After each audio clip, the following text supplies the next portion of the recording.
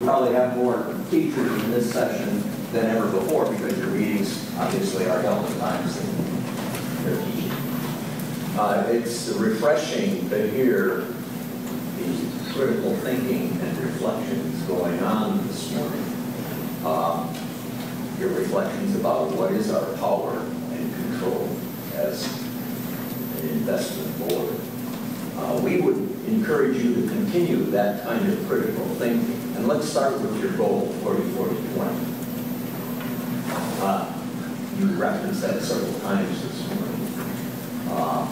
1 year ago, on August 7th, you received a report from the Department of Employment, the Oregon Department of Employment, of the job projections to the year 2020 in each of the three segments, the college degree, community college degree, and high school diplomas.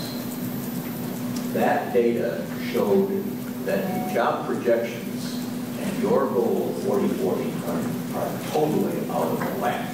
Totally out of whack. The projection says that job openings in 2020 in Oregon will demand for college education. 30% of the jobs will demand a college education.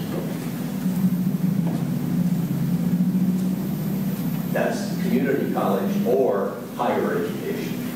69% of the job openings will demand no more than a high school diploma.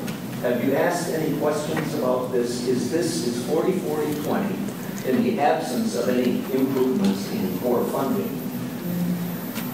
Is it just a slogan? It was conceived in private business corporate boardrooms by the Oregon Business Council and the Oregon Business Plan. No one has seriously vetted it. I would suggest in my written testimony as suggested policy questions you might want to ask about that. Secondly, 30 seconds, sir. Beg pardon? 30 seconds. 30 seconds.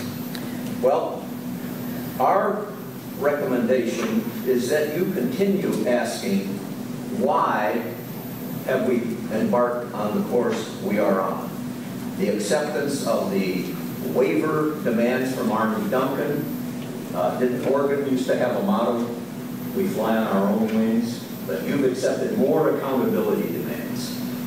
You've had corporate executives leading much of your work, including the employment of Rudy Crew. How did that work out for you? We suggest that you return to the question about core funding for public education.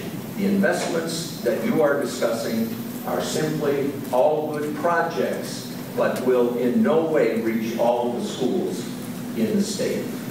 We thought that was your investment responsibility, is to recommend to the state. I don't know what your authority is after your discussion, but to recommend to the state investment, true investment that reaches every kid in this state. I would ask you, how have you positively impacted any children?